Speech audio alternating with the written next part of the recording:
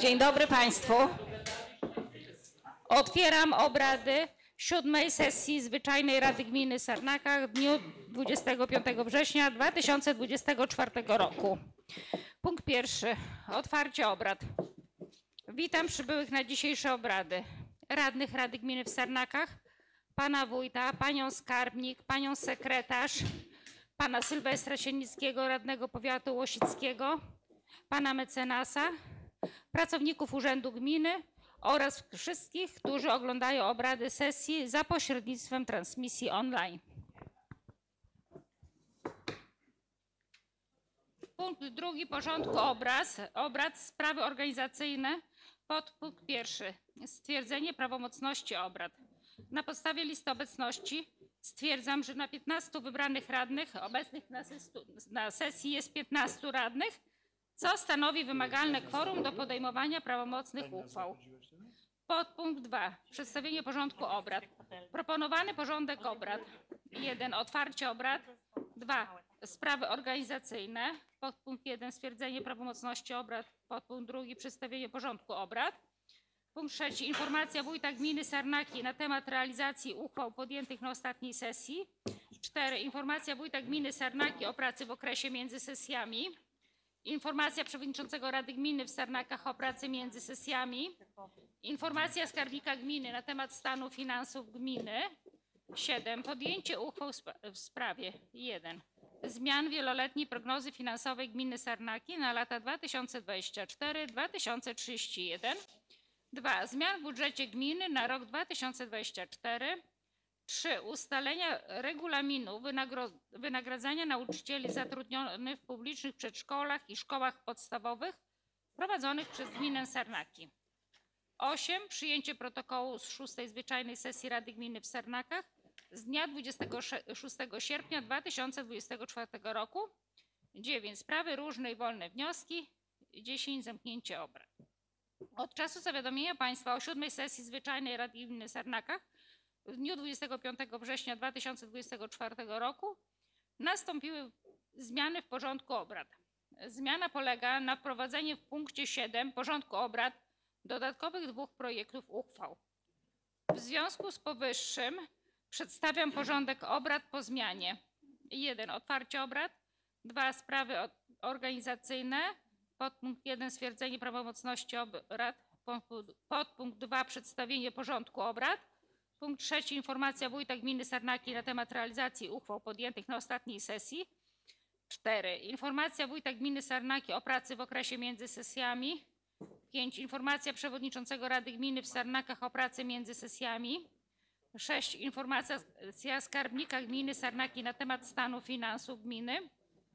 7. Podjęcie uchwał w sprawie 1. Zmian wieloletniej prognozy finansowej gminy Sarnaki na lata 2024-2031. 2. Zmian w budżecie gminy na rok 2024. 3. Ustalenia regulaminu wynagrodzenia nauczycieli zatrudnionych w publicznych przedszkolach i szkołach podstawowych prowadzonych przez gminę Sarnaki. 4. Zmiany uchwały w sprawie wspólnej obsługi administracyjnej, finansowej i organizacyjnej jednostek organizacyjnych gminy Sarnaki.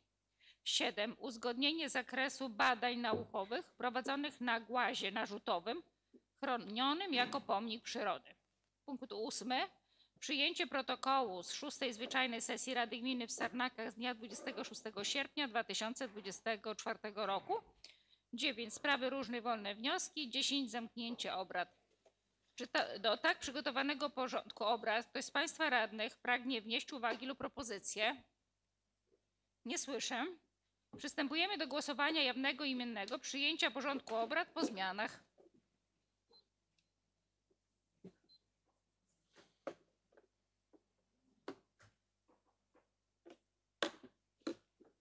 Stwierdzam, że porządek obrad po zmianach został przyjęty 15 głosami za. Głosu sprzeciwu nie było, wstrzymujących się też nie było. Punkt 3 porządku obrad. Informacja wójta gminy Sarnaki na temat realizacji uchwał podjętych na ostatniej sesji. Proszę pana wójta o zabranie głosu na temat realizacji uchwał podjętych na ostatniej sesji.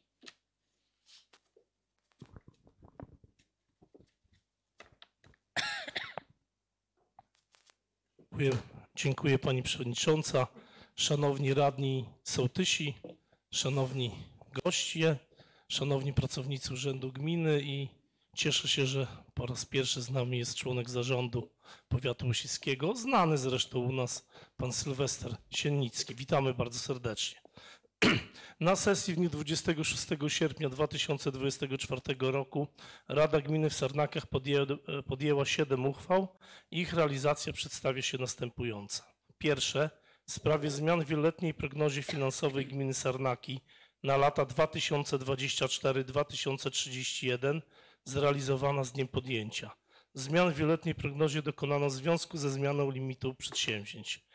Drugie, w sprawie zmian w budżecie gminy na rok 2024 zrealizowana z dniem podjęcia.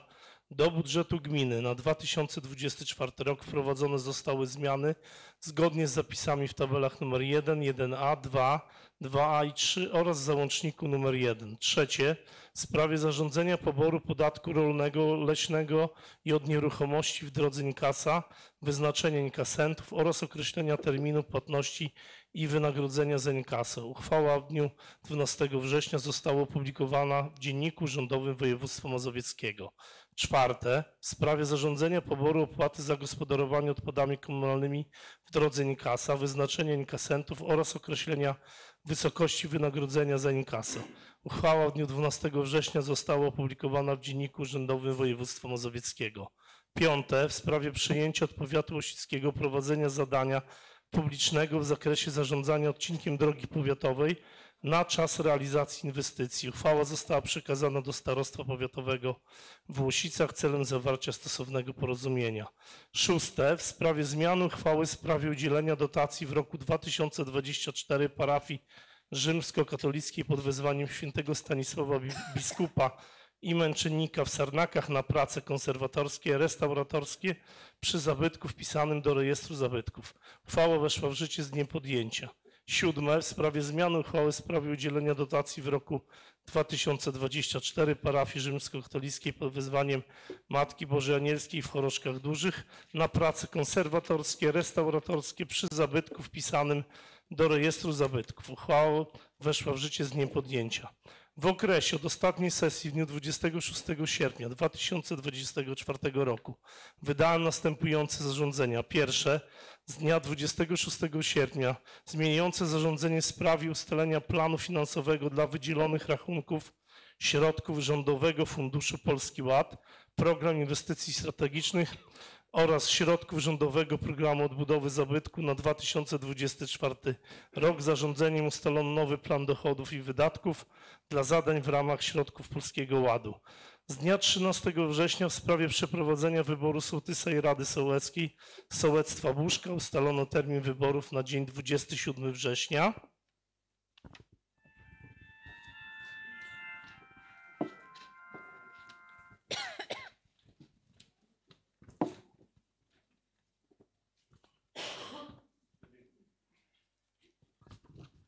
Dobrze, że nie do pożaru.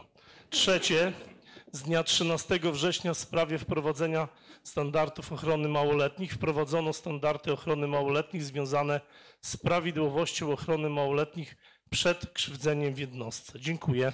Dziękuję panu wójtowi. Punkt 4 porządku obrad.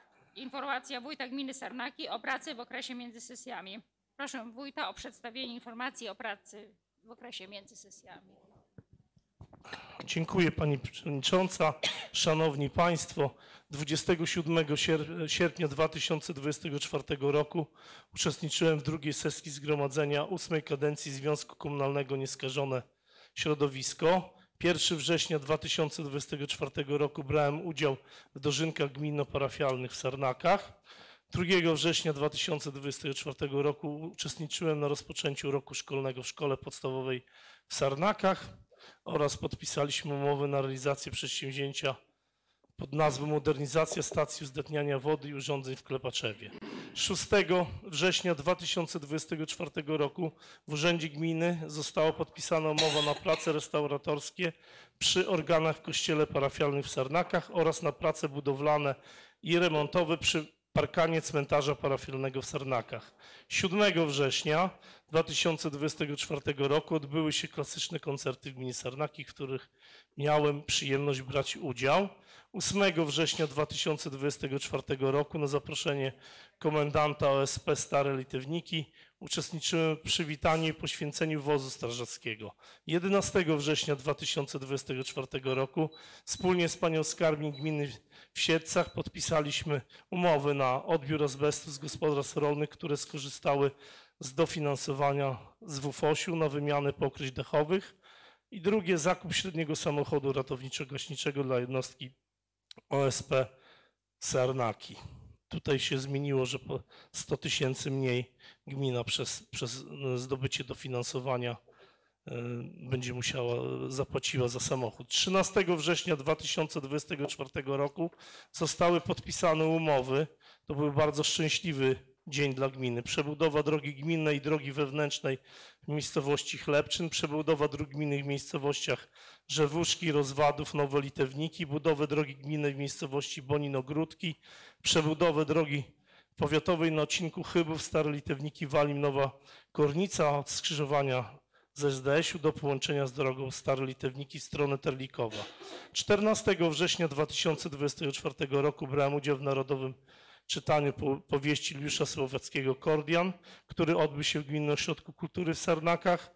17 września 2024 roku byłem na spotkaniu w Urzędzie Marszałkowskim Województwa Mazowieckiego z panią Janiną Ewą Orzełowską.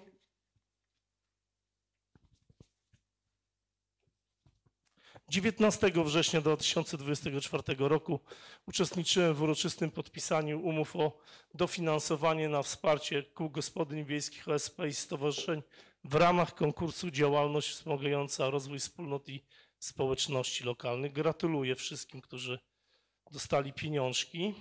21 września 2024 roku wspólnie z pracownikiem Urzędu Gminy panem Sławkiem Świderskim zostały zawiezione dary dla osób poszkodowanych przez powódź w gminie wiejskiej Kłodzko i wszystkim darczyńcom bardzo dziękuję, że był taki szeroki odzew i dalej ten odzew jest, jeśli chodzi o pomoc dla naszych rodaków poszkodowanych w powodzi na południu Polski.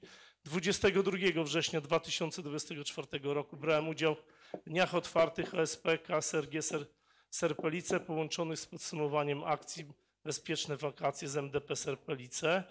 Gratuluję strażakom z OSP Serpelice i Młodzieżowej Drużynie Pożarniczej udanej imprezy. 29 września 2024 roku uczestniczyłem w posiedzeniu wszystkich komisji Rady Gminy w Sarnakach. Dziękuję. Dziękuję. Czy są pytania do pana wójta? Nie słyszę. Punkt 5 porządku obrad. Informacja przewodniczącego Rady Gminy w Sarnakach o pracy między sesjami. Od ostatniej sesji Rady, która odbyła się w dniu 26 sierpnia 2024 roku, zajmowałam się następującymi sprawami. W dniach 26 sierpnia, 2, 9, 16 i 23 września pełniłam dyżur w Urzędzie Gminy. 8 września uczestniczyłam w koncercie klasycznym w Sarnakach. W dniu 13 września 2024 roku uczestniczyłam w posiedzeniu Komisji Rewizyjnej Rady Gminy w Sarnakach. W dniu 22 września 2024 roku brałam udział w Dniach Otwartych OSP Serpelice połączonych z podsumowaniem akcji Bezpieczne Wakacje z MDP Serpelice. W dniu 23 września uczestniczyłam w posiedzeniu wspólnym wszystkich komisji Rady Gminy w Sarnakach.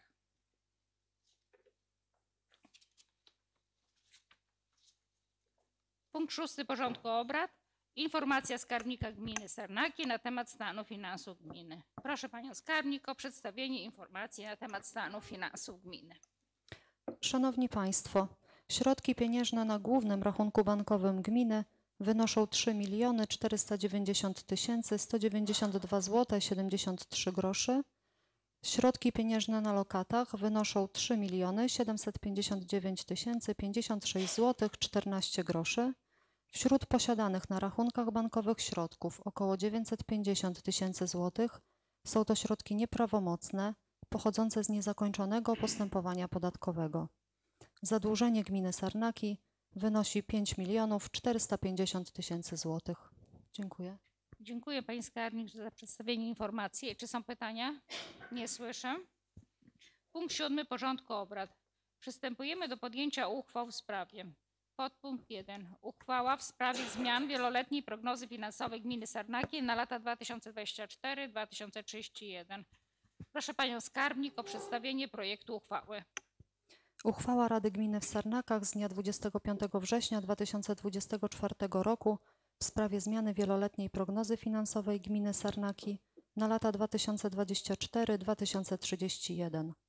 Podstawa prawna. Rada Gminy uchwala co następuje. Paragraf 1. Dokonuje się zmiany wieloletniej prognozy finansowej gminy Sarnaki na lata 2024-2031 zgodnie z załącznikiem nr 1 i załącznikiem nr 2 wykaz przedsięwzięć do WPF. Do zmian dołącza się objaśnienia dotyczące wieloletniej prognozy finansowej zgodnie z załącznikiem nr 3. Paragraf 2. Wykonanie uchwały powierza się wójtowi gminy Sarnaki. Paragraf 3. Uchwała wchodzi w życie z dniem podjęcia. Dziękuję. Czy są pytania? Nie słyszę. Przystępujemy do głosowania jawnego imiennego przyjęcia uchwały.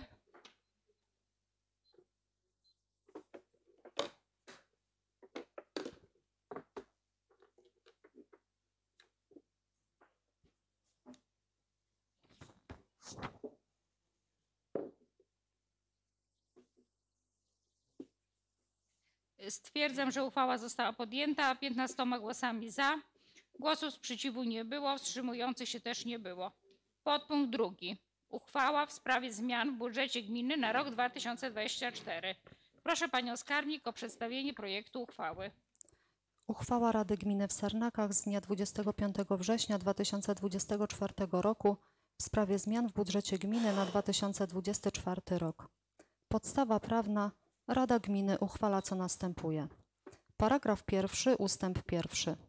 Zwiększa się plan dochodów budżetu gminy o 611 724 zł 75 groszy do łącznej kwoty 41 835 443 zł 84 grosze, w tym bieżące 29 551 842 zł 4 grosze, majątkowe 12 283 601 zł 80 groszy zgodnie z tabelą nr 1 do niniejszej uchwały.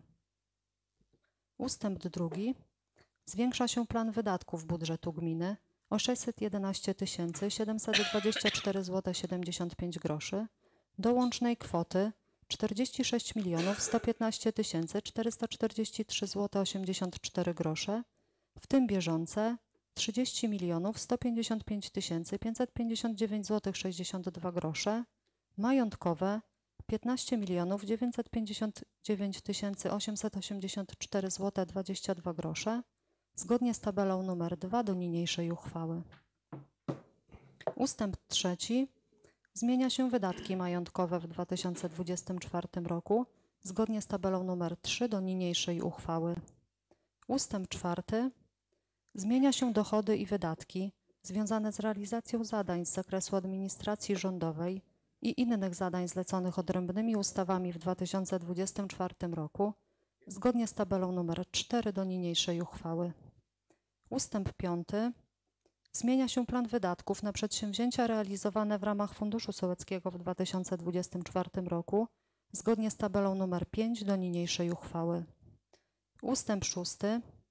Zmienia się plan wydatków na realizację zadań określonych w Gminnym Programie Profilaktyki i Rozwiązywania Problemów Alkoholowych i w Gminnym Programie Przeciwdziałania Narkomanii zgodnie z tabelą nr 6 do niniejszej uchwały. Ustęp 7.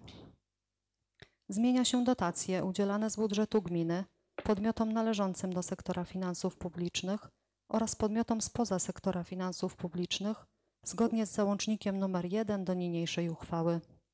Paragraf 2. Wykonanie uchwały powierza się wójtowi gminy. Paragraf 3. Uchwała wchodzi w życie z dniem podjęcia i podlega opublikowaniu w Dzienniku Urzędowym Województwa Mazowieckiego. Dziękuję. Czy są pytania do pani skarbnik? Nie słyszę. Przystępujemy do głosowania jawnego imiennego przyjęcia uchwały.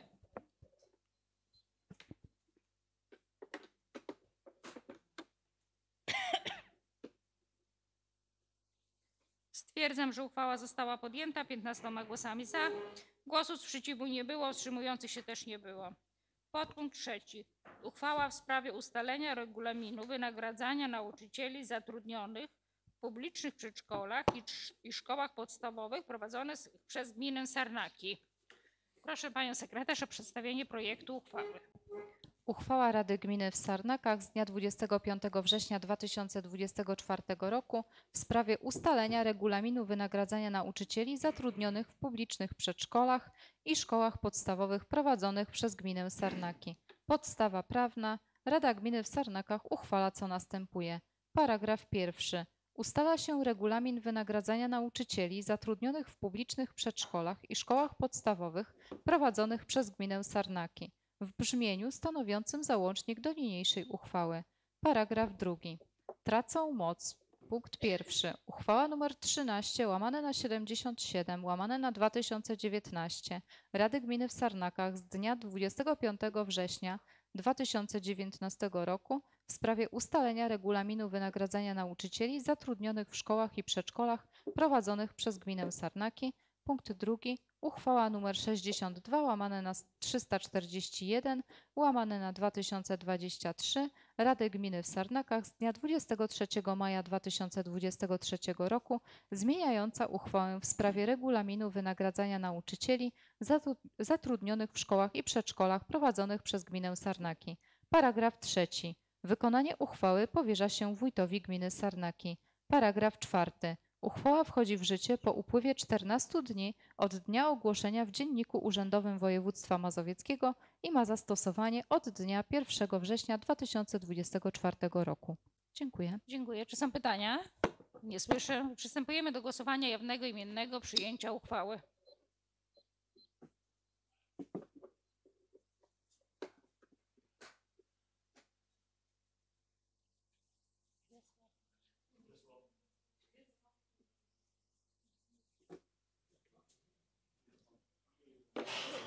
Stwierdzam, że uchwała została podjęta 15 głosami za.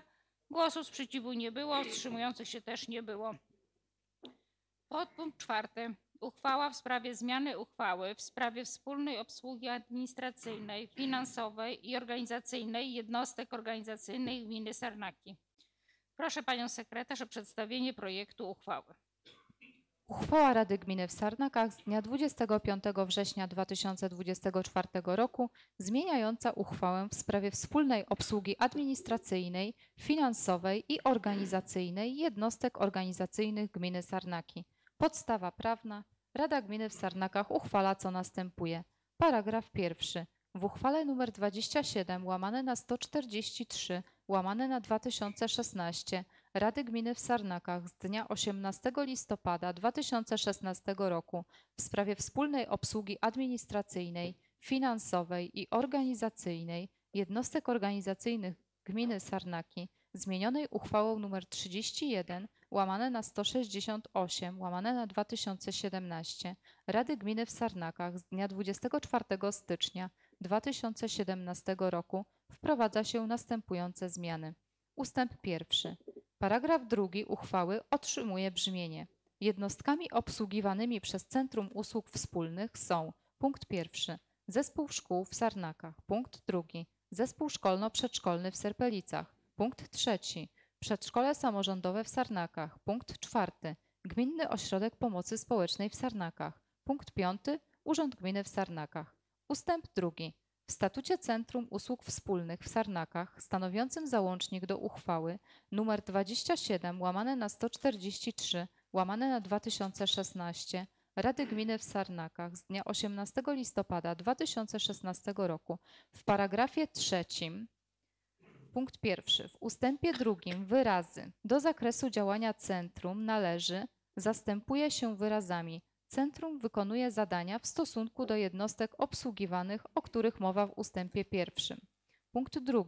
Dodaje się ustęp 3 w brzmieniu centrum wykonuje zadania w stosunku do Urzędu Gminy w Sarnakach w zakresie podpunkt 1 obsługi kadrowo-płacowej dotyczącej sporządzania listy płac, dokonywania wypłat wynagrodzeń, naliczania zwolnień lekarskich, wystawiania zaświadczeń o wynagrodzeniu i zatrudnieniu, sporządzania dokumentacji i rozliczeń z ZUS, Urząd Skarbowy oraz funduszami emerytalnymi. Podpunkt 2. Obsługi finansowo-rachunkowej dotyczącej elektronicznej realizacji przelewów bankowych, przygotowywania dokumentów do gotówkowego i bezgotówkowego realizowania wydatków, przekazywania do Urzędu Wojewódzkiego dochodów dotyczących realizacji zadań z zakresu administracji rządowej i innych zleconych gminie, terminowej obsługi spłat rat kredytowych i odsetek od zaciągniętych kredytów i pożyczek, wystawiania not korygujących.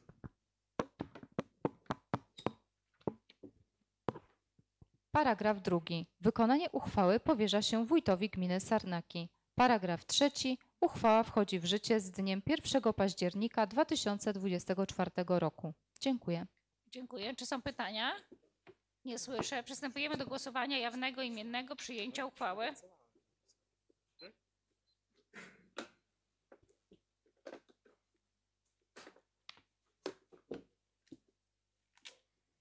Stwierdzam, że uchwała została podjęta 15 głosami za. Głosu sprzeciwu nie było, wstrzymujących się też nie było.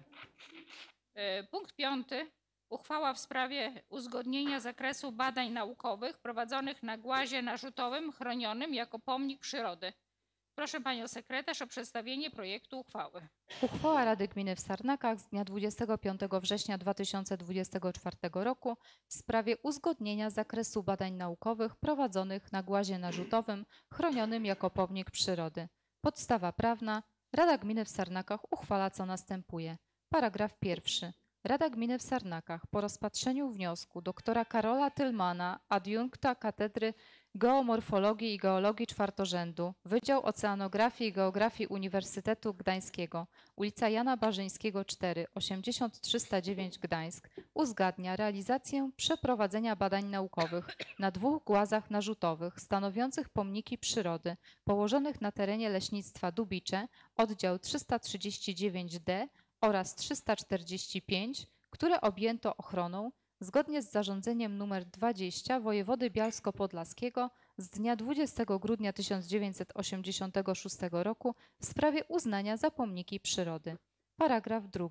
Szczegółowy opis czynności, które są przewidziane do wykonania na głazach narzutowych, określa załącznik do uchwały.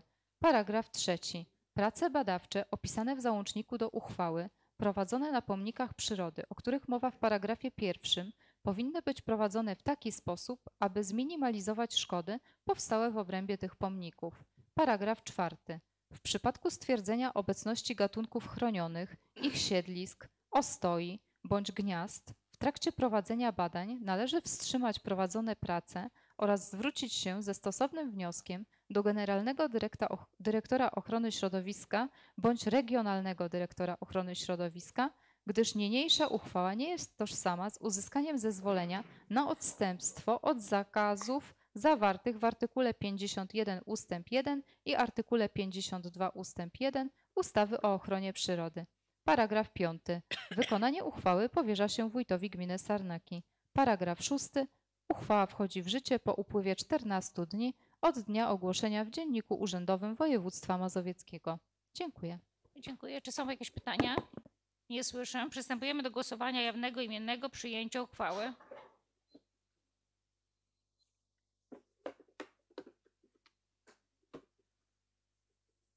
Stwierdzam, że uchwała została podjęta 15 głosami za.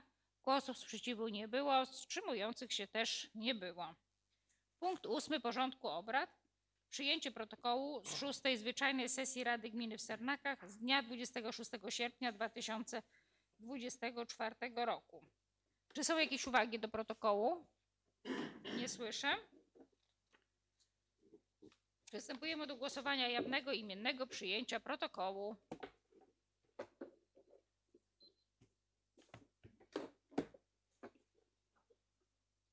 Stwierdzam, że protokół został przyjęty 15 głosami za. Głosów sprzeciwu nie było. Wstrzymujących się też nie było.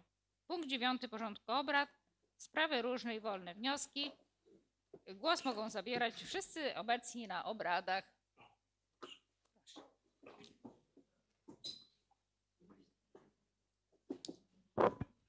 Dziękuję pani przewodnicząca. Tak jak zwykle chciałbym parę rzeczy do Państwu przekazać. Pierwsze, to chciałbym bardzo serdecznie podziękować za Wasze wielkie serca. Wszystkim tym osobom, które były zaangażowane w zbieranie darów, czy to finansowo, czy to rzeczowo, na rzecz naszych rodaków z południa Polski. Te wszystkie dary, pierwsza tura, zostały zawiezione do gminy wiejskiej Kłodzko i tam żeśmy je z kolegą strażakiem przekazali dla potrzebujących. Druga tura, bo dalej Państwo zbieracie te dary przez różnego rodzaju punkty uruchomione w jednostkach plus koła gospodyń, wsie i tak dalej, pojedzie w piątek.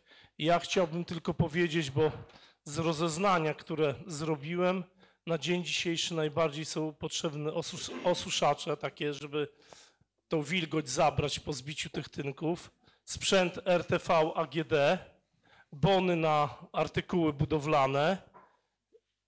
Na dzień dzisiejszy ani chemia gospodarcza, ani jedzenie, ani woda nie jest wskazane, żebyśmy to przynosili. Oczywiście to jest dowolne, ale wiadomo, jeszcze z tych potrzeb takich to są jeszcze potrzebne taczki, łopaty, gumowce i różnego rodzaju, że tak powiem, rękawice ochronne i inne takie rzeczy. I zachęcam właśnie do takiej kierunkowej pomocy. W piątek wyjeżdżamy po raz drugi i jestem pewny, że tak jak było za pierwszym razem, że zawieziemy po raz kolejny busa z pełną przyczepą dla poszkodowanych. No jest jeszcze jedna pomoc bardzo potrzebna, jakby ktoś się zdecydował, bo o tym mówiła mi pani wicewójt gminy wiejskiej Kłodzko. Ręce do pracy. Nie chciałbym opowiadać.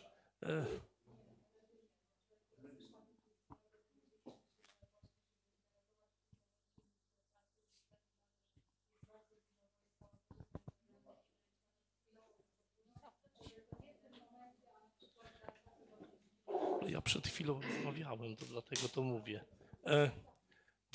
Dlatego tak to wygląda, każda pomoc jest potrzebna i nie muszę tutaj prosić, pomagaliśmy Ukraińcom, macie Państwo wielkie serca. Nie chciałbym opisywać, jak to tam wygląda, powiem tak,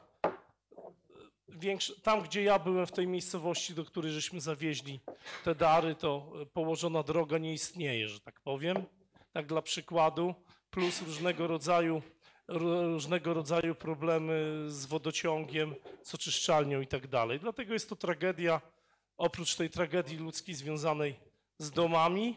A jeszcze jednej rzeczy chciałem powiedzieć, zapomniałem. Jeszcze bardzo są potrzebne, liczę tutaj na naszych rolników z gminy Sarnaki, bo pasze, kiszonki, inne rzeczy są bardzo potrzebne. W niedzielę spotkałem się z panem Andrzejem Kalińskim i on mówił, że prawdopodobnie z agencji czy z izb rolniczych będą po prostu opłacać za transport. Nie dostałem jeszcze potwierdzenia, ale nawet jak oni nie opłacą, jak będą chętni rolnicy, ja ten transport zorganizuję, żebyśmy przekazali akurat do tej gminy, bo tam, że tak powiem, mam kontakt, te produkty rolne dla zwierząt. To już zależy od Was, ale proszę się zgłaszać, jak będzie jakaś potrzeba, to będziemy to zapisywać i będzie chęć i za to Wam bardzo dziękuję. Następną sprawą, którą chciałbym powiedzieć, że te 3 tygodnie od ostatniej, czy 4 tygodnie ostatniej sesji bardzo dużo działo się w gminie. Ja to wszystko zsumowałem, bo podpisaliśmy kilkanaście umów na wykonanie dróg i innych inwestycji. Takim najbardziej budującym dniem to był 13 w piątek, 13 września, bo podpisaliśmy umowę na wykonanie 5 dróg. Wkład własny gminy, powiem, to się po raz kolejny zdarzyło, 0 zł. 0 zł.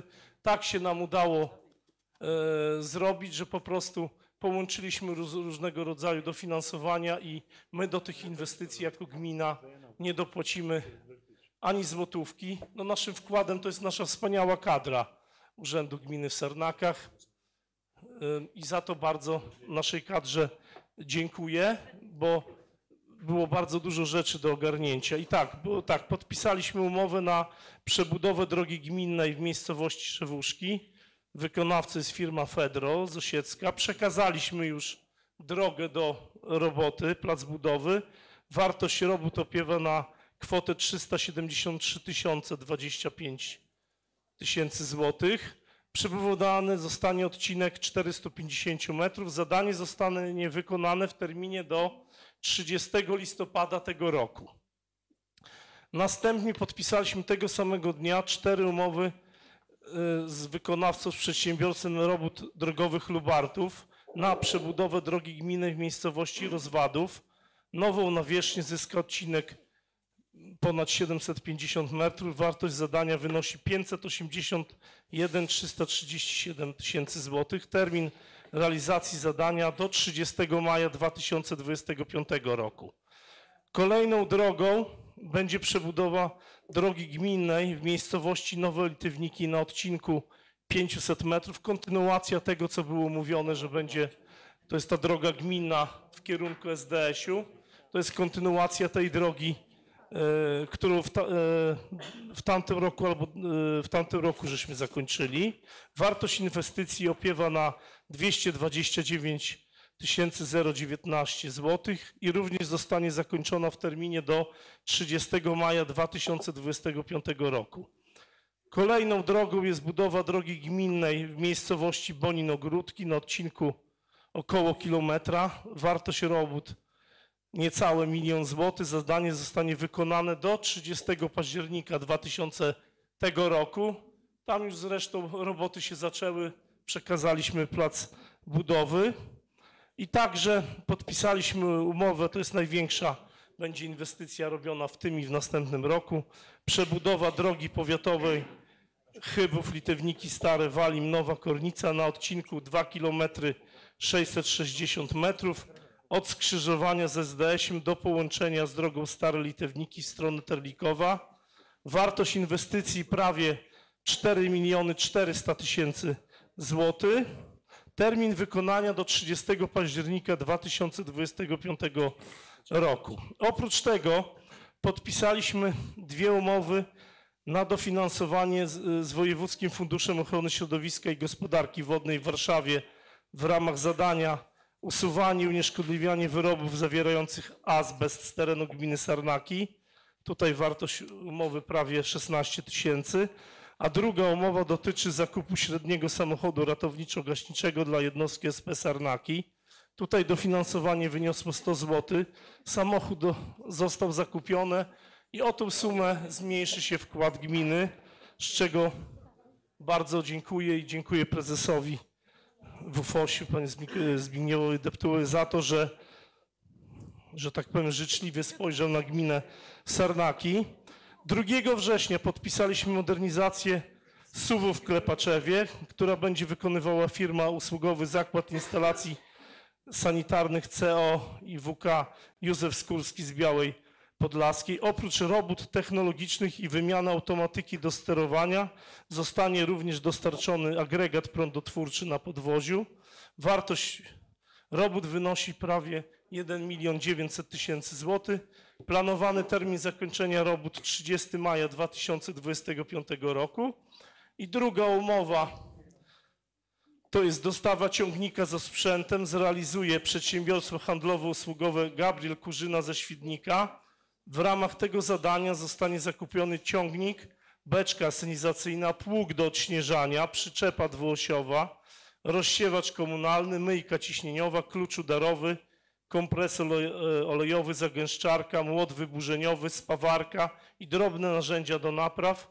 Wartość prawie 800 000 zł. Dostawa zostanie zrealizowana do 30 października tego roku. Także 13 września podpisaliśmy umowę na przebudowę drogi gminnej i drogi wewnętrznej nr 338 w miejscowości Chlebczyn. To jest budowa i przebudowa dróg gminnych i powiatowych na terenie gminy Sarnaki w ramach tego zadania. Wykonawcą w tej miejscowości jest przedsiębiorstwo robót drogowych spółka z o.o. reprezentowane przez prezesa pana Leszka Choreglata i wiceprezesa Piotra Choreglata. Przebudowa drogi z tym wylotem na 19 zostanie wykonana w terminie do 30 maja. Wartość całkowita zadania 635 086 zł i tak samo jest w 100% sfinansowana ze środków Rządowego Funduszu Programu Inwestycji Strategicznej Polski Ład i z Funduszu Dróg Samorządowych, bo te wszystkie inwestycje na te wszystkie drogi po prostu gmina nie dokłada ani złotówki. W Urzędzie Gminy w Sarnakach zostały też podpisane umowy dotacji dla parafii pod wezwaniem świętego Stanisława biskupa i męczennika 6 września w Sarnakach. I ksiądz prałat Andrzej Jakubowicz podpisał 2 umowy na prace budowlane i restauratorskie obiektów zabytkowych parafialnych z terenu gminy Sarnaki. W ramach tego zadania parafia zrealizuje prace restauratorskie przy organach w kościele parafialnym. Wartość zadania 150 000 i organy będzie restaurował organmistrz Krzysztof Grygorowicz. Zakończenie prac planowane jest na 30 kwietnia 2024 roku, a także prace remontowe i budowlane przy parkanie cmentarza parafialnego w Sarnakach. Wartość tych robót opiera na kwotę prawie 465 000. Usługę tę wykona firma remontowa budowlana Martyna Kulesz. Prace zostaną rozpoczęte w tym roku i potrwają do września roku następnego. Następną sprawą, o której chciałbym powiedzieć, na ostatniej sesji został poruszony temat w sprawie tego ogrodzonego wyjazdu na drogę wojewódzką. Ja po sesji najpierw osobiście sam spotkałem się z panią starostą powiatu łosickiego Bożeną Niedzielak. Później doszło do drugiego spotkania w obecności między innymi członka zarządu pana Sylwestra Sienickiego, wicestarosty Łosickiego i jeszcze paru innych osób i zostało ustalone, że aby tą sprawę, że tak powiem, uregulować, zajmie się starostwo powiatowe w Łosicach, a ja tak jak powiedziałem na ostatniej sesji, wystosowałem stosowne pismo, w którym, że tak powiem, zobowiązałem się w imieniu gminy do pokrycia 50% kosztów związanych z rozwiązaniem tego problemu. Też byliśmy wczoraj jeszcze tam na drodze z wicestarostą i z panem Sylwestrem. No i musimy znaleźć jakieś rozwiązanie, bo tego nie kwestionuję.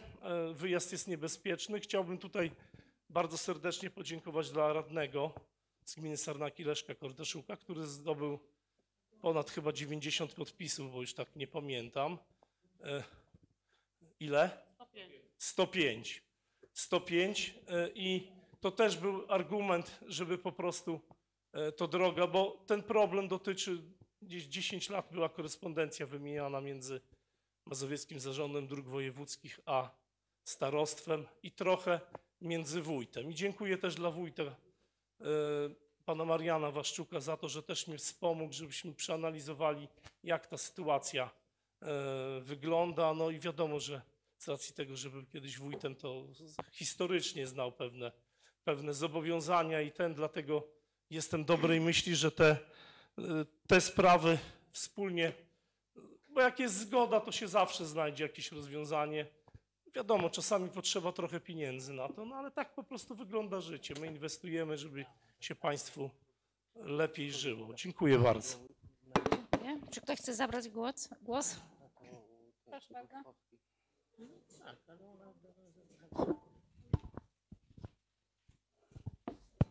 Jest. Dzień dobry, witam serdecznie wszystkich Państwa. Przepraszam, że nie mogłem uczestniczyć na ostatniej sesji, ponieważ troszeczkę przychorowałem, ale byłem z Wami online, że tak powiem, więc też śledziłem, co tutaj się działo. Byliśmy wczoraj z wicestarostą odnośnie tej drogi w Chłopczycach, z wicestarostą, z kierownikiem referatu inwestycji i drogownictwa w powiecie właśnie tam na drodze w Chłopczycach. Jak wspomniał pan wójt, też zajmujemy się sprawą na zarządzie. No i tutaj sprawa, nie będę ukrywał, że jest trudna. To też jest mienie tych właścicieli i mają prawo do dysponowania tą nieruchomością, tak? Ale no jest dobra wola ze strony powiatu, jest dobra wola ze strony gminy. Myślę, że po jakichś konsultacjach i rozmowach, negocjacjach też ze stroną tutaj tak jakby tymi właścicielami, tak? Wypracujemy jakieś wspólne stanowisko i uda się tą sprawę jakoś załatwić, bo też wyjeżdżaliśmy, no znamy drogę, wiemy jak to wygląda, jest to bardzo niebezpieczny zakręt i będziemy starać się w tym problemie jakoś pomóc, żeby go pomyślnie rozwiązać. Natomiast jeszcze chciałbym nawiązać do tych dróg. Tutaj pan wójt wspomniał o tym, że droga z Litewnik do końca października w stronę Litewnik Starych ma być skończona, natomiast ta część, którą będzie robił powiat do końca sierpnia, czyli w stronę od ŚDS-u w stronę Walimia. Jeszcze myślę, że taka ważna informacja to, że jeżeli chodzi o kolejną bardzo ważną, przynajmniej z mojej perspektywy, inwestycję na terenie gminy Sarnaki, jest utworzenie całodobowego ośrodka wsparcia dla osób z niepełnosprawnościami i tutaj też jesteśmy bardzo blisko. Nasz wniosek otrzymał pozytywną ocenę formalną, jak i merytoryczną. Dostaliśmy maksimum punktów z tych, które mogliśmy otrzymać, ponieważ część odjęto nam te 7 punktów za województwo, w którym się znajdujemy, ponieważ nas już tak, że tak powiem, podciągają pod Warszawę z racji położenia geograficznego w województwie mazowieckim. Mam nadzieję, bo nasz wniosek został pozytywnie zarekomendowany przez wojewodę i trafił teraz do Ministerstwa Rodziny i Polityki Społecznej. Mam nadzieję, że tutaj ministerstwo podejdzie do sprawy też w sposób indywidualny i weźmie pod uwagę to, że jesteśmy zarówno gminą, jak i powiatem jednym raz to z najmniejszych, a dwa najdalej wysuniętym na wschód w województwie mazowieckim i takie rzeczy i takie inwestycje są na terenie tutaj naszym niezbędne. Tak? Nie jesteśmy dużą aglomeracją, ale potrzeby mamy ogromne, o czym świadczy też nasz obecny ośrodek na 50 osób, który jest jednym z większych w województwie mazowieckim. Kolejną taką rzeczą to też ja na pewno nie będę mógł uczestniczyć w każdej z sesji. Bardzo dziękuję za zaproszenie. Postaram się w miarę możliwości oczywiście zawsze być, ale jeżeli Państwo też będziecie mieli do mnie jakiekolwiek sprawy, przekażę numer telefonu, dzwońcie.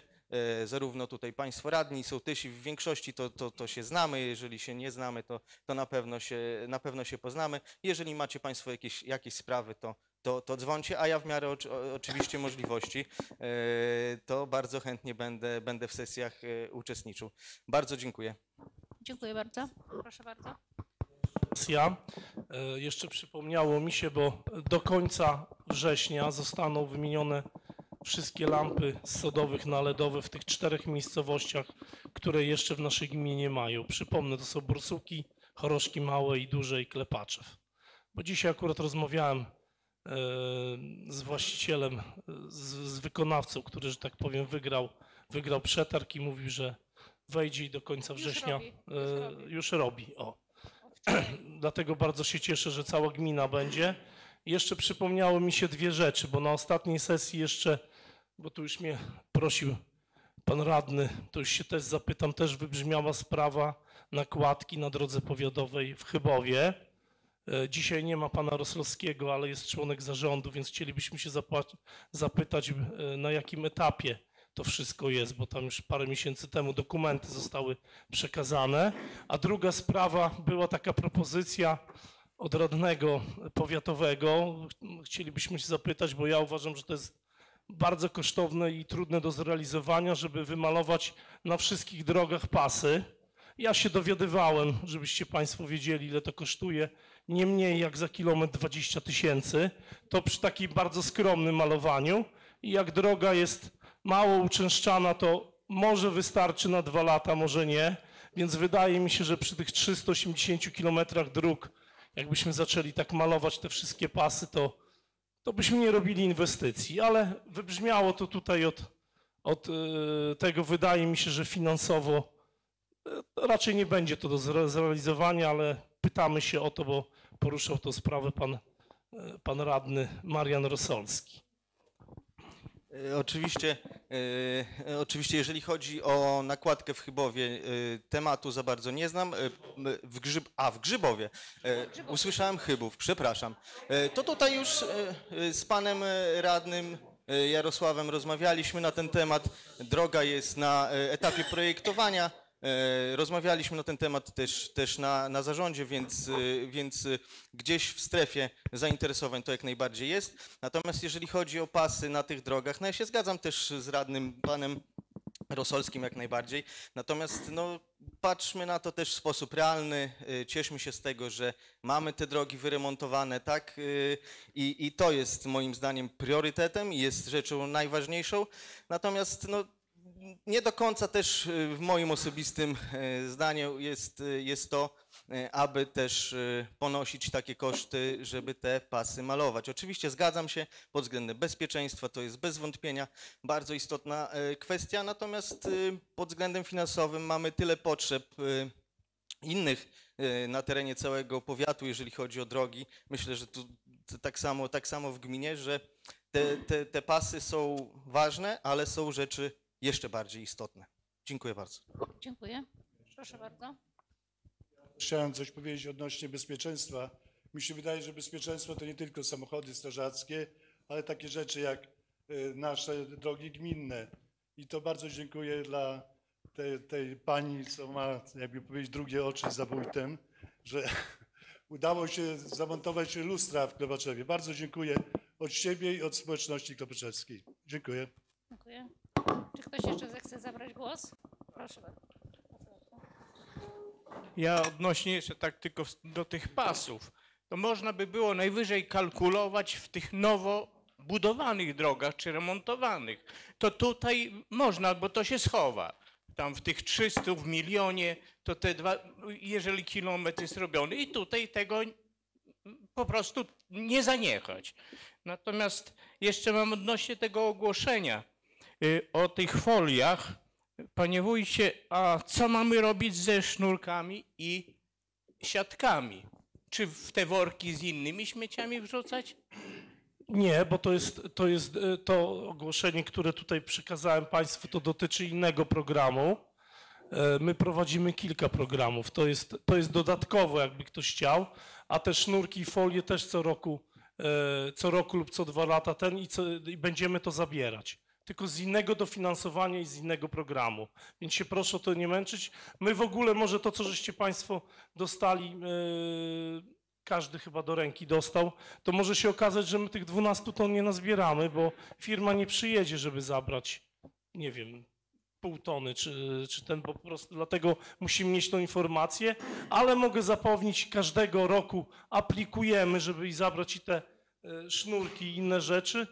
I na pewno będziemy to zabierać. Kiedyś był z tym większy problem, teraz każdego roku coraz mniej tych ton zbieramy, tych powiedzmy sobie odpadów rolniczych. Dziękuję. Proszę bardzo. Ja chciałem poruszyć temat budowy gazociągu Polska-Litwa, który w sumie już zapomnieliśmy, że kiedy to było, bo to było w 2021 roku, a w tym roku otrzymujemy decyzję o odszkodowaniach. I w tamtym tygodniu dostałem decyzję i Panie zauważyłem... radny, proszę bliżej mikrofon. I zauważyłem, że nie ma rekompensaty za utraconą dopłatę bezpośrednią za 2021 rok. I chciałem zwrócić uwagę, że jeżeli ktoś jeszcze nie otrzymał tej decyzji albo nie upłynął ten termin 14 dni, żeby spróbował odwołać się od niej. I drugi temat taki, znaczy, czy jakaś instytucja mogłaby w imieniu rolników wysłać zapytanie do Mazowieckiego Urzędu Wojewódzkiego, dlaczego pominięto rekompensatę za utracone dopłaty. To dotyczy Hołowczyc, Rozwadowa, jednej działki w Sarnakach i Buszki. To tyle. Dobrze, że jest pan mecenas, zaraz dam mu głos. Poruszał tą pan sprawę na posiedzeniu wszystkich komisji. Jeśli chodzi o odszkodowanie, to wiadomo, że to jest sprawa indywidualna między osobą, która zgodziła się na to, czyli wojewodą. Ja wcześniej i do byłego wojewody i z obecnym rozmawiałem, żeby przyspieszyć te wypłaty, bo to też się ciągnęło nie tak dalej, choć ta procedura była w tym wypadku poza gminą. Czy my możemy się zapytać? Nie wiem, czy na to pytać to możemy zawsze, ale myślę, że może trzeba by było o jakimś spotkaniu pomyśleć, ale damy tutaj, że tak powiem, pana mecenasa, jak to jest przy tych indywidualnych odszkodowaniach. No co ma do tego gmina, jeżeli był gazociąg ciągnięty, powiem o co chodzi, tam rura została wstawiona, no i za to należy się tym właścicielom, za tą służebność, bo to musiało być wyłączone z produkcji rolnej, no były dopłaty, inne rzeczy, odszkodowanie. Oczywiście były powołany biegły od wojewody z zakresu do tego uprawnionego i tutaj pan Leszek jeszcze zobaczył, wydaje mu się, że to jest błąd, bo w 2021 roku już ta rura była robiona, a dopłaty za te miejsce nie zostały wzięte. Proszę Państwa, niestety temat stary jak rzeka w naszym kraju, to znaczy, że w innym momencie zabierają działki, a w innym momencie płacą za to. To jest generalnie niekonstytucyjne. Używam wielkiego hasła, ale nie ukrywam, o tym pracę magisterską pisałem, a to już było kilkanaście lat temu, więc widzimy doskonale, że nic się nie zmienia. Już kilkanaście lat temu było mówione, że jest to niekonstytucyjne. Co mam Państwu powiedzieć? Jest decyzja wywłaszczeniowa, tak naprawdę w terminie praktycznie do miesiąca, zgodnie z orzeczeniem Trybunału Konstytucyjnego, powinno być wypłacone odszkodowanie. A ich nie ma do dzisiaj w wielu przypadkach. Użyję mocnych słów, mocne opinie sformułuję, a mianowicie moim zdaniem jest to zabieg celowy. Zabieg celowy, mianowicie tych pieniędzy nie ma, przywlekanie tego nie wynika tylko z faktu, że jest tam niedostateczna obsada personalna, bo nawet jeśli jest, to nie ma to znaczenia, to nie jest żadne usprawiedliwienie, ale uważam, że to jest wręcz intencjonalne przywlekanie tych spraw, żeby kolokwialnie mówiąc, nie my płacimy, tylko niech zapłacą następcy. I co ja mogę Państwu powiedzieć? Jest to oczywiste bezprawie. Osoba, która się oczywiście z tym stanem nie zgadza, ma roszczenie sądowe, cywilne o odszkodowanie przede wszystkim chociażby w wysokości odsetek. Kto z Państwa jest zainteresowany? Nie to, że siebie reklamuje, odsyłam na drogę sądową. Wielu prawników tym się trudni. No pytanie, czy Wam chce się? Nie ukrywam, podejście władzy, i to nie przyszywam żadnej łatki partyjnej, bo bym powiedział, że tu istnieje ponadpartyjny konsensus. Podejście władzy jest takie, że niech nas pozwą. Niech nas pozwą, posądzimy się, kto się pozwie, kto pójdzie do sądu, ten coś dostanie, ale założenie jest takie, że 99% nie pójdzie, a w konsekwencji jeszcze dzisiaj nie musimy wypłacać. I cóż mam więcej powiedzieć? Chcecie być w tych 99%? Nie liczcie na to, że przy braku waszej aktywności tak szybko dostaniecie pieniądze. Brutalna rzeczywistość. Panie mecenasie, ale tutaj sam fakt tych odszkodowań, no to one spływają, jedni dostali, drudzy jeszcze nie, ale konkretny fakt, nikt nie dostał zwrotu za wyłączenie gruntów z dopłat tych właśnie unijnych. O tym mówiono rolnikom, żeby nie pisali tego do wniosków, bo nie ma upraw w tym czasie budowy i nikt nie dostał w ogóle w tej decyzji, która przychodzi, i tutaj jakoś pomóc rolnikom, bo rolnicy niektórzy, jeżeli było tam 10-20 metrów kwadratowych, no mówię, może mylę się, no ale kilkadziesiąt metrów, nawet nie zwrócili na to uwagi. Ale są rolnicy, którzy mają hektar, 1,5 hektara i tutaj już są trochę większe pieniądze. To znaczy tak, ale pamiętajmy, proszę Państwa, o paru rzeczach. Po pierwsze, warunkiem koniecznym, w praktyce różnie z tym jest, ale warunkiem absolutnie koniecznym na gruncie prawa niebudzącym wątpliwości jest to, że żeby otrzymać dopłaty jest fakt, że musi być uprawa realizowana. Ale oni powiedzieli, że dadzą za to odszkodowanie. Właśnie i tutaj zmierzam dalej. Powiedzieli. A napisali? Bo znaczy... teraz, panie sołtysie, teraz jak pójdziemy z tym gdziekolwiek do sądu, to zapewniam was, że reakcja prawnika Skarbu Państwa wojewody będzie następująca. Pierwsze słyszę. Ale skądże? A z czego to wynika? Zapewniam was, że to będzie tak wyglądała ta reakcja.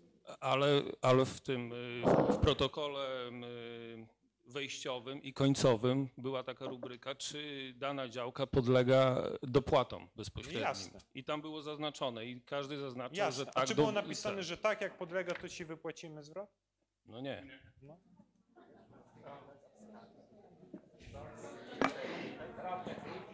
Czy ktoś jeszcze Żeby było jasne, może wypłacą. Może wypłacą. Nie, na pewno nie Nie przekreślę tego stanowczo. Bo już Nie są przekreślę decyzje, tego że to już stanowczo. jest zamknięte.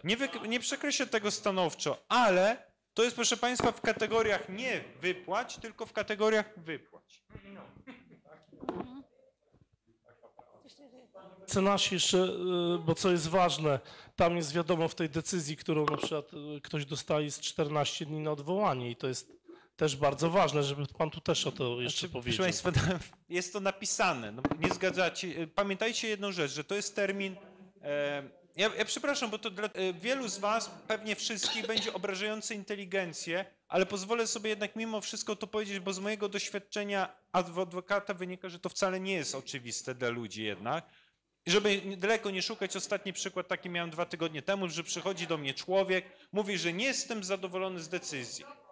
Ja już się szykuję do pisania mu odwołania, no pytam, kiedy on to dostał, on mi mówi w lutym.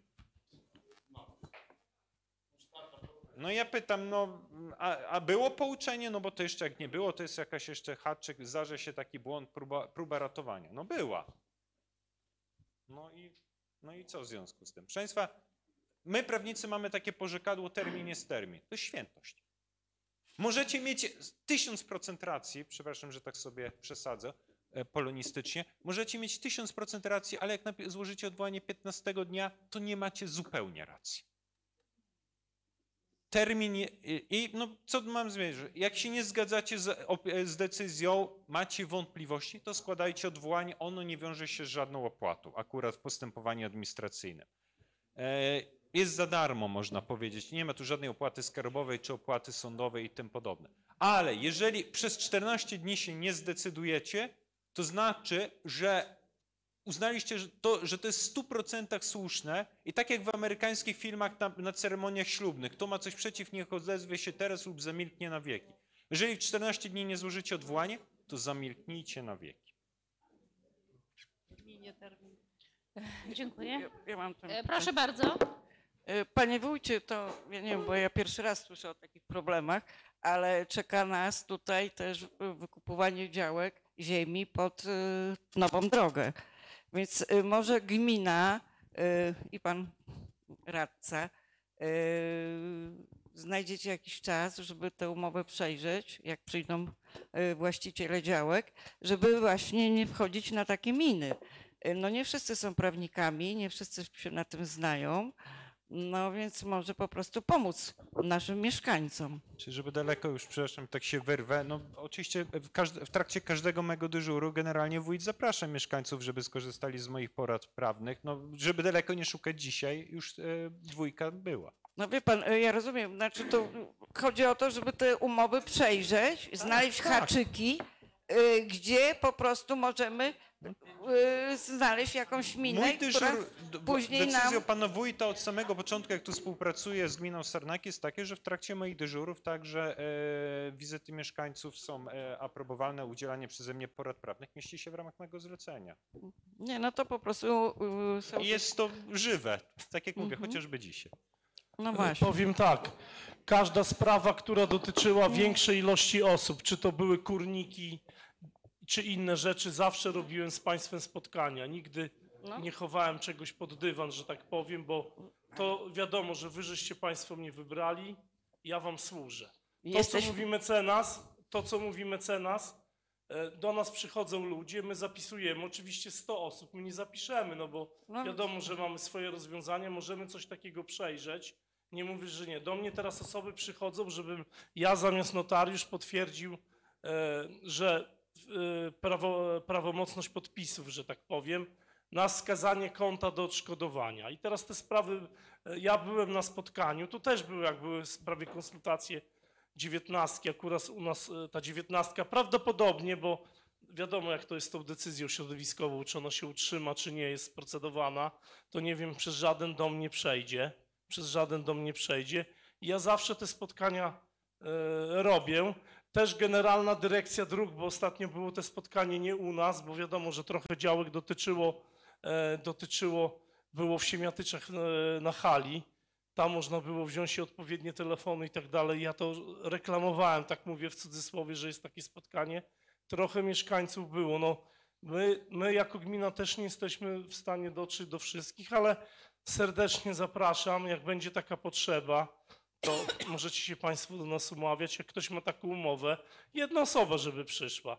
My ją przejrzymy i wtedy ja stosownie na stronie gminnej napiszę parę zdań lub dojdzie do jakiegoś spotkania. Z ludźmi też nie tak łatwo się spotkać. No, ja na każde spotkanie jak mogę to jeżdżę. Na każde, a z frekwencją jest różnie. Sama pani sołtys wie.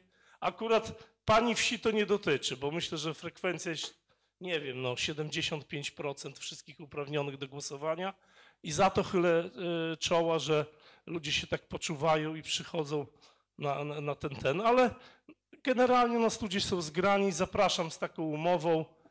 Panie mecenasie, kiedy pan ma następny dyżur? Jeszcze nie ustalone. W sekretariacie można zadzwonić i się dowiedzieć. No. Dziękuję bardzo. Dziękuję. To już wszystko? Wobec wyczerpania zaplanowanego na dzisiejszą sesję porządku obrad, 7. zwyczajną sesję Rady Gminy w Sarnakach ogłaszam za zamkniętą. Wszystkim serdecznie dziękuję.